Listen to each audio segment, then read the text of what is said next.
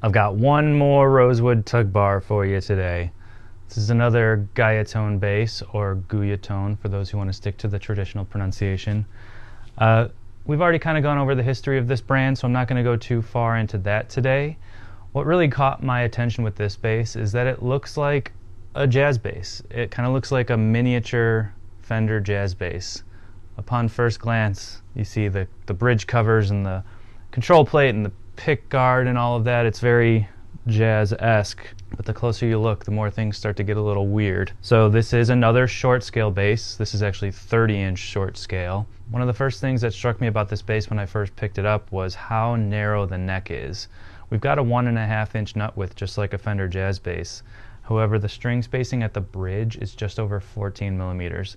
Most Fender basses have a 19 millimeter spread at the bridge. So this thing is a toothpick. There's not much taper as the neck goes up. And it's a kind of cool feeling, but it definitely takes some getting used to playing, especially with the right hand. Another thing I've noticed is that the neck is pretty thick front to back, but I think that's also exaggerated by how narrow the neck is top to bottom. Feels like just kind of a big dowel rod in your hand. It's got a 0 fret and something that I haven't seen yet, a metal nut. This looks to be polished steel of some sort. We've got this nice big recognizable chrome cover over the pickup here, which is a little bass humbucker style pickup. And then this is kind of a cool take on the ashtray cover covering the bridge here. And there is this thumb screw here to easily pop this on and off, and if you wanted to, you could stick some foam underneath there for some muting. As we've seen before, another pretty hacked together bridge. Nonetheless, it intonates and there is plenty of room to adjust the action. This bass features volume and tone controls, the rosewood tug bar, my favorite, a nice tortoiseshell pick guard, some sealed tuners that we've seen on a lot of these early Japanese basses before, that really cool Guyatone truss rod cover and water slide decal, and then this nice sort of badge shaped neck plate on the back with Made in Japan stamped in it. Cool 3-tone sunburst finish. Not quite sure why they put the other strap button here. It could have easily gone on the end of the horn and lended the bass a little bit better balance.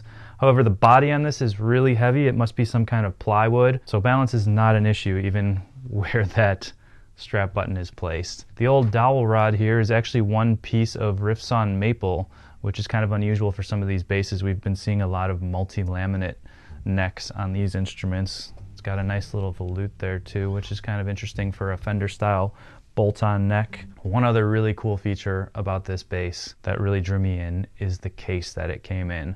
Not quite sure if it's an original case. I kind of have a feeling that it is, but it's got this really cool kind of peach velvet lining in it. Such a cool color. The bass also came with the original sales sheet or certificate, receipt, whatever you want to call this thing, that shows the model number on there, EB-25, as well as, I assume, some of the specs. Been studying Japanese for a while, so I should be able to read more of this than I currently can. I've been looking to see if I can find what year this bass was made. I'm gonna keep trying.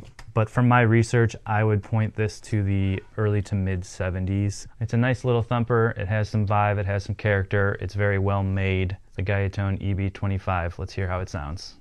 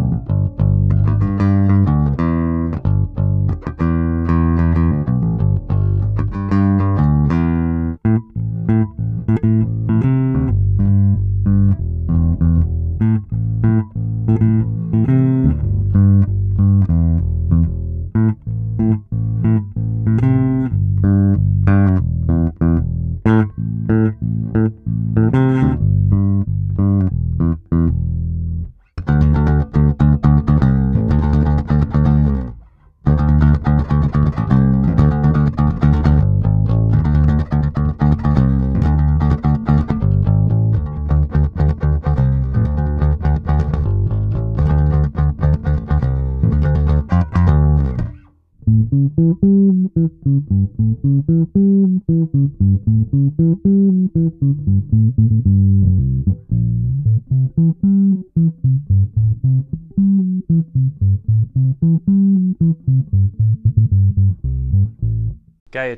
EB-25, the mini jazz bass that isn't really a jazz bass at all.